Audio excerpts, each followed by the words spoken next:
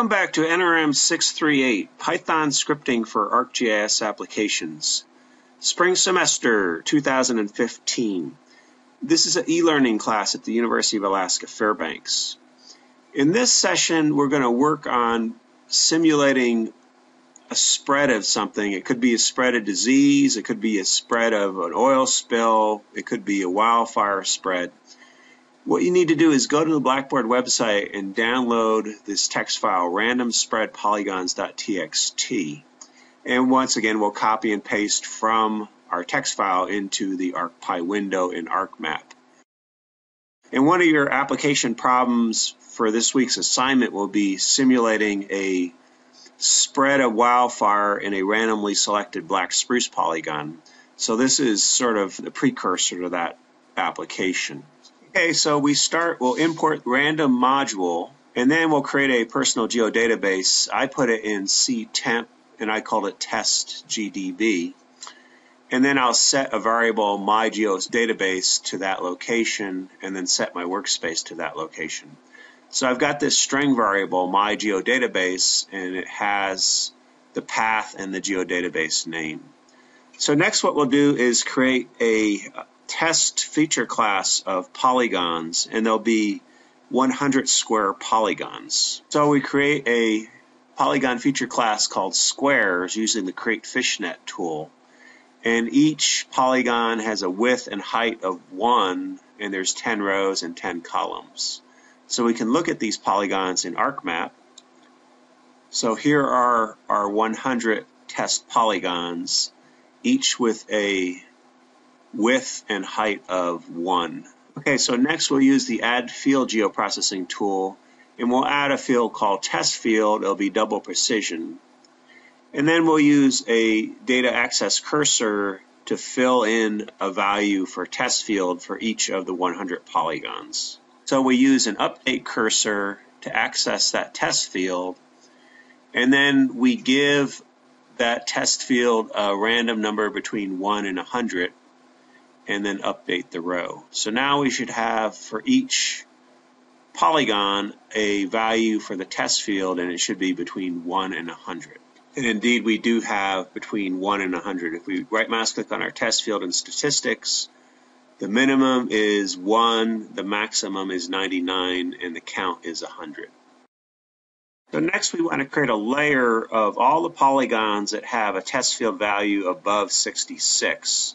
So the first thing we do is create a query test field greater than the value of 66. And we use a search cursor with our query, and we retrieve the object ID and add that to our list every time through the loop.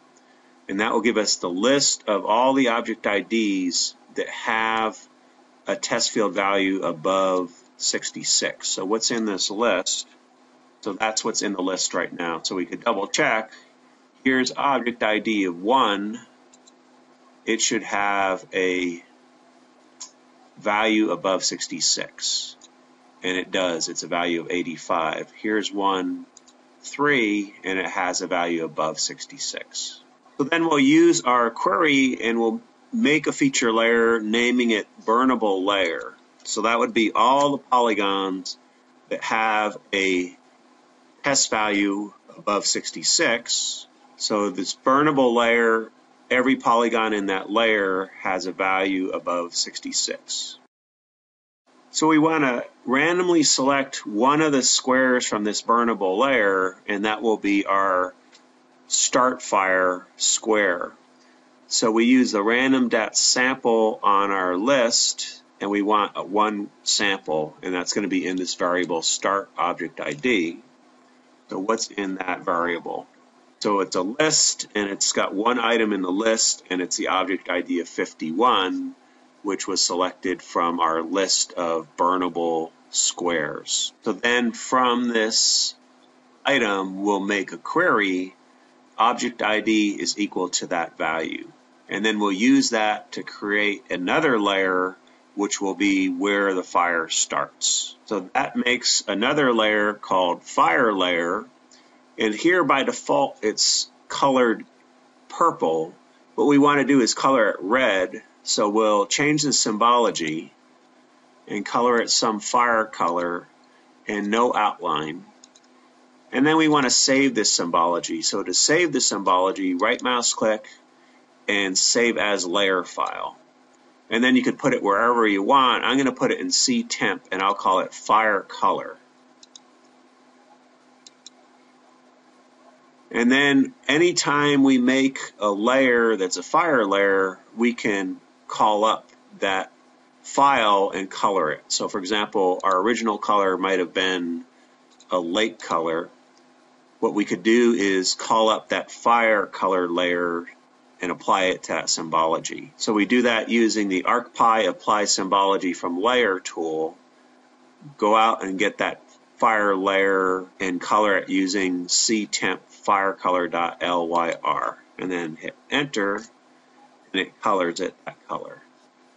Okay, so now we've got our fire starts here. It's a randomly selected polygon from our burnable layer.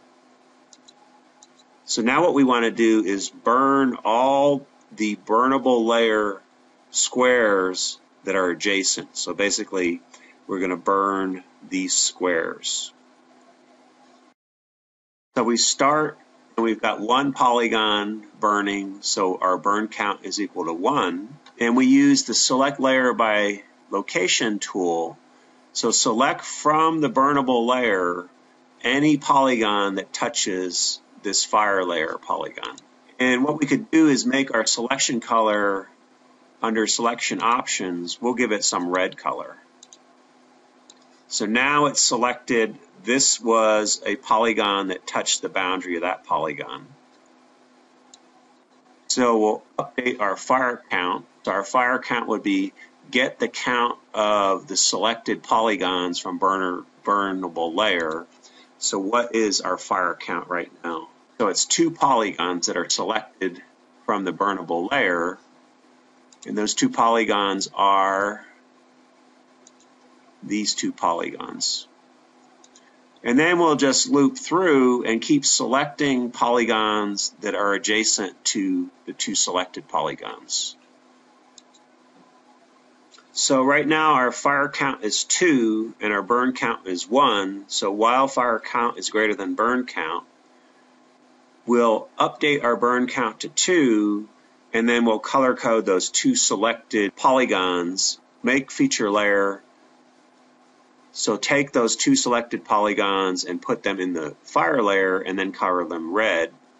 And then select from our burnable layer any polygon that touches the fire layer and then update our fire count. So basically we'll be going through this loop. So let me move this to the side and execute this loop. So basically it'll keep selecting those polygons until fire count is equal to burn count, and then it stops. So now we've got this layer which represents pixels that burned. This was the first randomly selected square from our burnable layer. And then the final thing is we can save this to a permanent feature class. So we use the copy features tool and we save it to burn polygons. And then we'll apply the symbology to these burned polygons. Enter. And then we'll clear our selection. And that clears all our selected features in the burnable layer. So now I could actually remove my burnable layer. And I could remove my fire layer because I have my burned polygons as a permanent feature class. So here are the squares that were burned from randomly selecting one of the many burnable squares and then basically finding the adjacent ones and burning them.